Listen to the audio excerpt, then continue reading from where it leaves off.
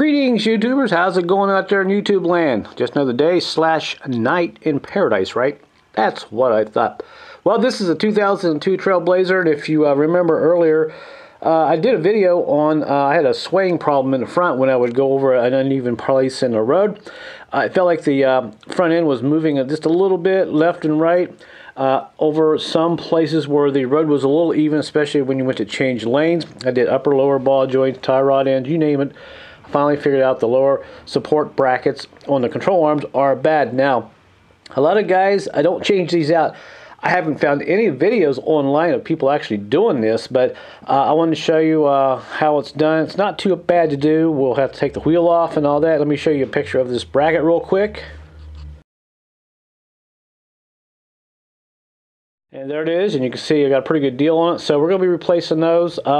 You can buy the whole thing, but my lower control arm was okay. It's just that bracket that bolts underneath the frame, the front of the frame, and we'll be doing the same thing on that side. So what I'm going to do is go ahead and get the front end up. I'm going to do them both at the same time. That one on that side is a little worse than the driver's side.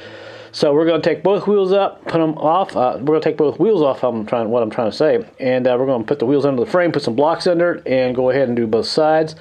And get this job underway, and hopefully it'll steer a lot better. So I'm going to set the camera up on time-lapse. And a lot of stuff here is pretty self-explanatory. We got to take the upper and lower ball joints off.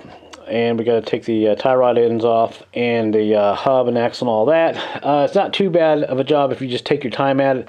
That's what we're going to do on both sides. So let's get to it.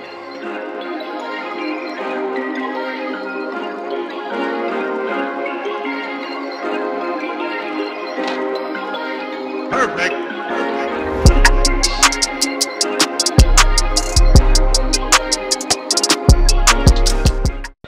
Okay, you can see how far I've gotten so far.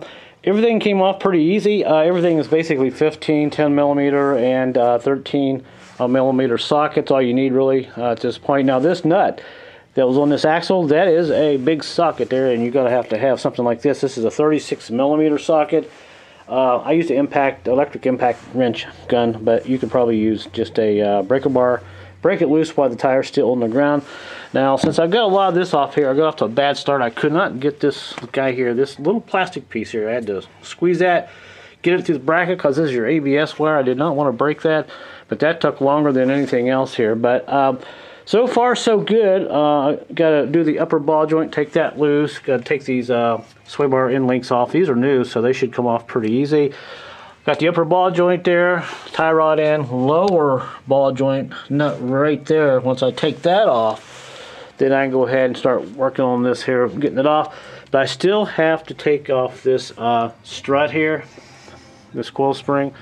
I can either take it off right here. There's a pinch bolt there that squeezes that onto that lower shock, or I can take it off down here. I'm not sure which one I'll do first. But once I get all that off her, then this whole unit will come off. Then I'll have access in the lower control arm. Then there's two big bolts back here in the back in this control arm. One right about there. And there's one on that side over here.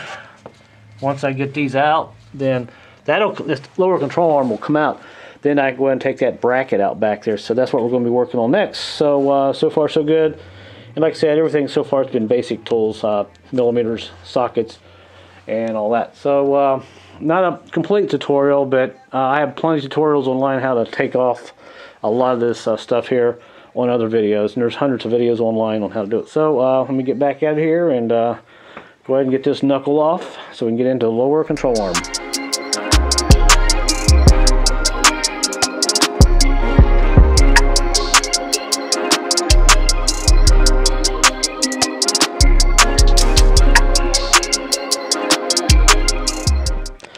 Alright, there it is. The whole thing is off. On the bottom of these ball joints, basically if you get a pretty decent hammer, something like this, it doesn't have to be terribly big, but if you hit it several times on the side, it will knock that ball joint, lower ball joint off of that. And these ball joints I replaced not long ago, and they are nice and sturdy, nice and tight.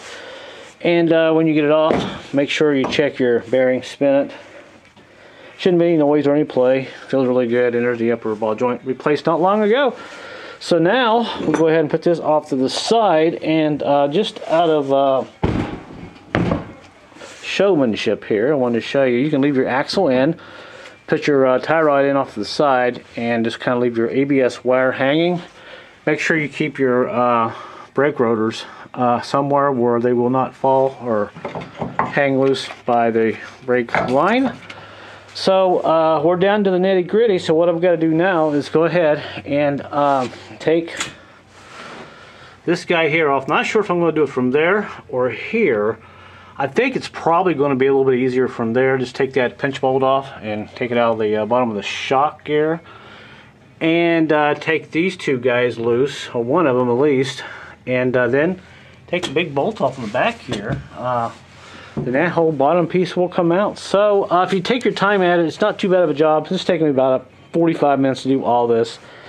So back to time lapse, and let's go ahead and see if we can get this whole lower control arm out and have access into our bracket back there that bolts onto the frame.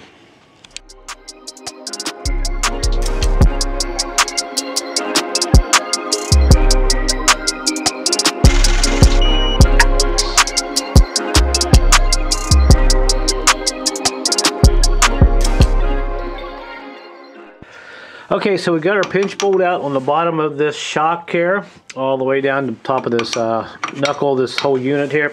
And you have to take this bolt clear out, this nut, because it goes through there, and it actually, there's a little place cut in here where this bolt kind of hangs in there and keeps that together. So you have to take that out.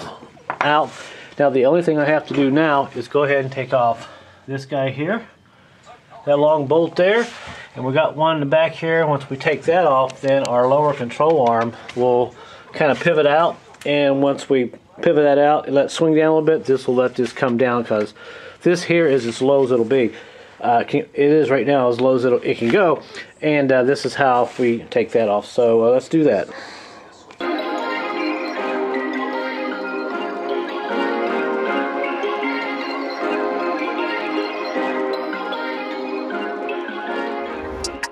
Alright, as you can see, we finally got this thing loose. Having a hard time getting it from the bottom of that strut shock, but on the back here, this one bolt was really hard to get out. The problem is it hits the bottom of the daggone rack and pinion. So a better solution for you might be is to go ahead and take the two bolts out of the bottom of this bracket here and let this whole thing slide out, so you can slide this out. I don't know why they didn't put the bolt in like this, where you could just slide it out that way. But I did get it out, and I did tear the boot just a little bit right there on the bottom of that. But I think it was already torn. There's a tear place on the top of it. But I'll replace that a little bit later. So if you want, you can just leave this like this and let it hang. Because really at this point we can go ahead and take this guy out. There are bolts underneath it here. There is one.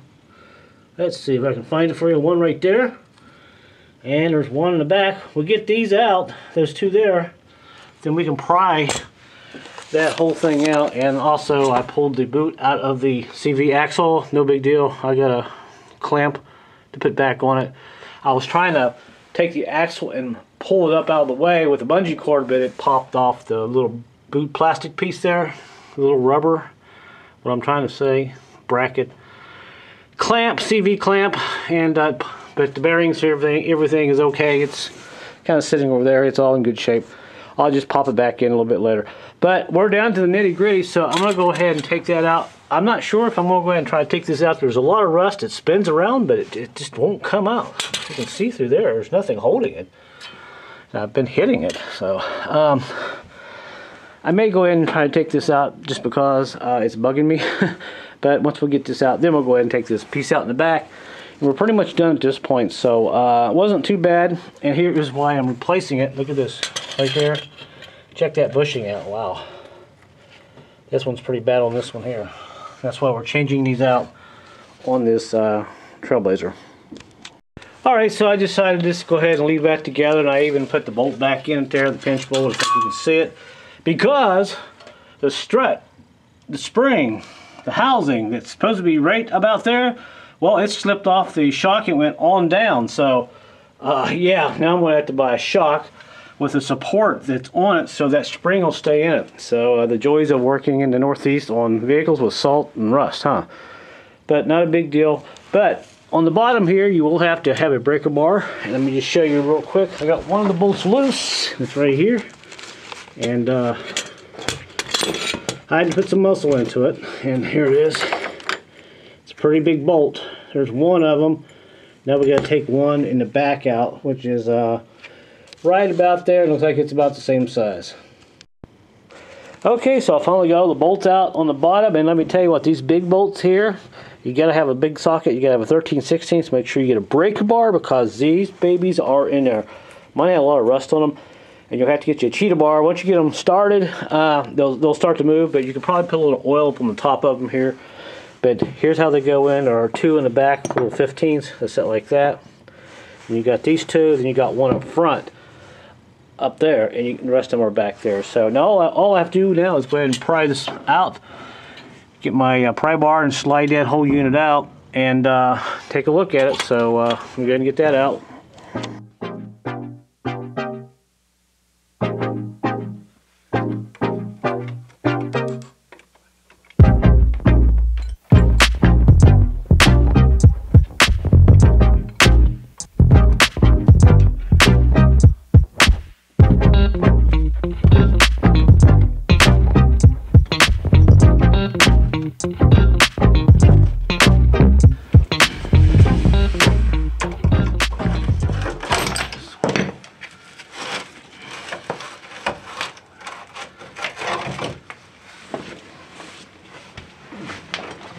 Now I think you can see it there, it's coming out. Ah, there it is, finally, it's out. That's what we're going to be replacing. So let's take it over here and look at it in the light real quick. Oh, it's pretty heavy too. And you see these bushings here, is what usually goes bad.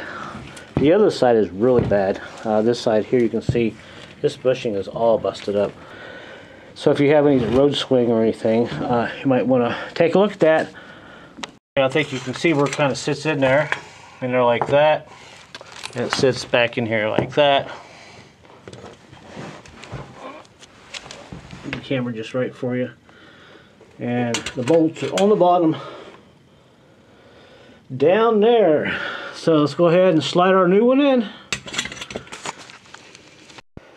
Okay, so here are the new ones. Got them both for $63 free shipping. This is what we're going to be putting on. Quite a job just to get these on, but it can be done with a little patience. We got two of them here, and you got this one here says R for right, and the other one L for left. When you take the one off, you can just simply match it up. If you're confused on which way it might go, this one goes like this. I know this one here will go just like that. So, actually this is the wrong one here, so let me go get the other one out of the other box. Okay, there we go. That's the one we want. Left. Left for the driver's side. Yes, that would be right. Left side. Passenger side would be the right side. So this would be R, and would be for the other side. So, let's get this on. Alright, it's a new day, it's a little warmer, and I came outside because I have a little more room, and this side is done, the driver's side is done. Let's go over to the passenger side real quick. Here's the new one that we're putting on, and you can see these bushings on this one here are really tight. You can't move these. They're tight. Like they should be. Now here is what's on the vehicle. There's the one we're taking off right now, and if I stick a screwdriver in this, look how much this thing moves around. Whoops. I don't know if you can see that or not. Let me get a little bit of a camera view there for you better. You can see. You can hear that too. So this is why it was pulling off to the right, trying to sway just a tiny bit in the steering wheel. If you drive your vehicle long enough, you notice these little things. It doesn't take much. Now, before we take this out, my advice is Worst case, you may have to re-get alignment, but I'm going to take a piece of wire and kind of measure this here, bend it. I'll do one right here and one here, so I'll know exactly how far in this should sit. Right where my finger is. I don't know if you can, how well you can see that, but you get the idea. Kind of mark it, whatever works best for you, because when you put this back in, your alignment might be off a little bit. And one last thing, I didn't take off my strut on this side. I just took off the bottom here and just kind of hang. There's the bolt I took off on the bottom of this strut, the knuckle there, and this wouldn't come off anyway. Some guys I've seen take them right off. It just depends on your vehicle, but there's still enough room to get in here and take that out, back in there, this whole section, and put the new one back in. So I'm gonna go ahead and measure this, and then go ahead and put the take this one out and put the new one in. But I couldn't believe just how bad that is right there. It doesn't take much in these bushings or front end. Start giving you some problems, but you can see it's, there we go, pretty loose. All right, so I'm gonna go ahead and take this out and put this one in and measure it.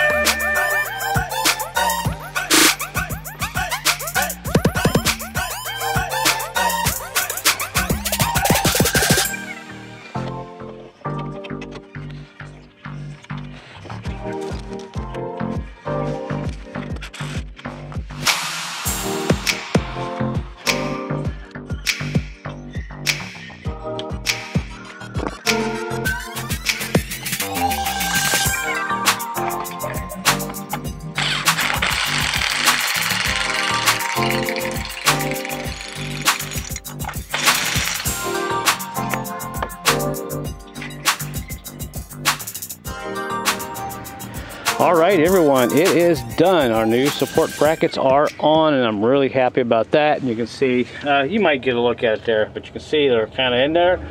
I took a wire and made a measurement on the front to there, and you can see part of the frame was above it and below it, and I just bent the wire before I took the old one off and kind of get an idea where that one should be. But at the worst case scenario, you might have to take it and get an alignment, but if you do that, I think your alignment's going to be pretty much on.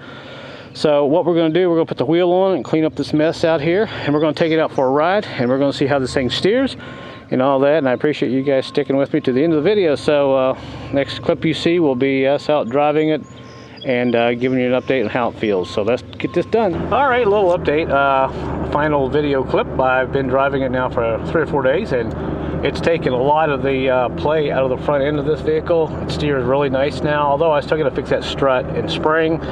I'm not sure what I want to do about that. And it steers pretty straight. I mean, I'm going in a curve here, but you can see, there we go. You can see it's fairly straight. I may tinker with the alignment a little bit later, but other than that, it's done. And that is how you change out the lower control arm brackets on these Trailblazers. So if you like this video, give me a thumbs up and say hi and subscribe and all that. So until my next video, thanks for watching, and I will see you later.